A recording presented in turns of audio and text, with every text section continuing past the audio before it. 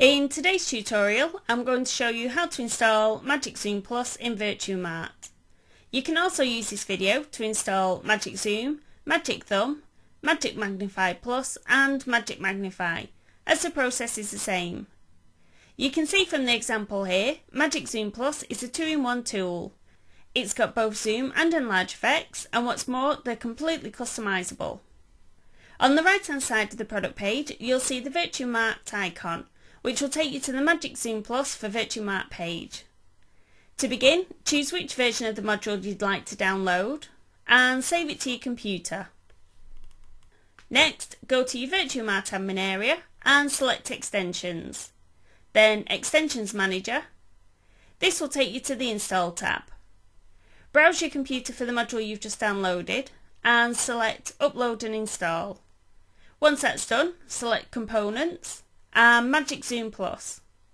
Normally this will take you straight to the configuration page, but as you can see, it's asking us to refresh our page. You'll only need to do this once, which I'll do now.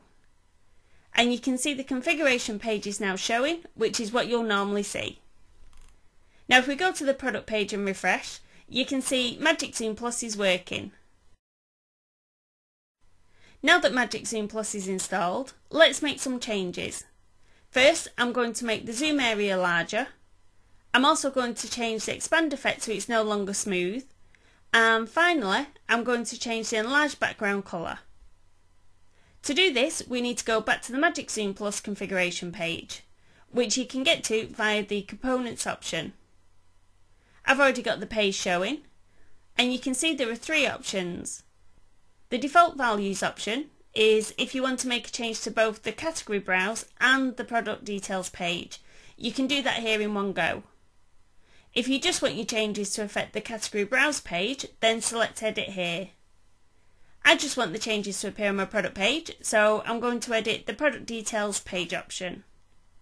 First, I'm going to change the zoom area width from 300 to 500. I'm also going to do the same for the zoomed area height option.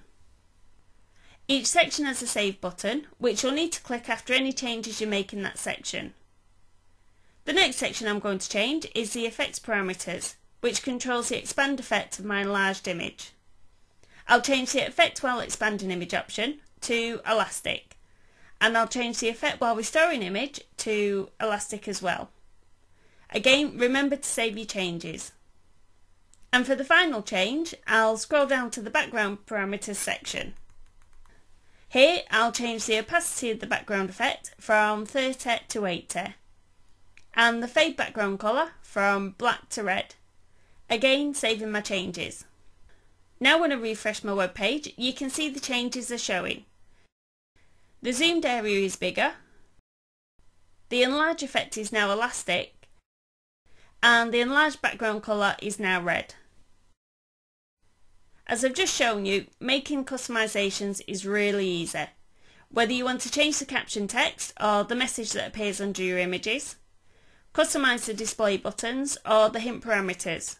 There's so much you can do, so we suggest you try all the options and see what works best for your website. At the top of each page on our website, there's a Contact Us link. So if you have any questions about Magic Zoom Plus or any of our other tools, just get in touch. If we're not online when you send your message through, we'll get back to you the very next day. And that brings us to the end of this tutorial. Thanks for watching.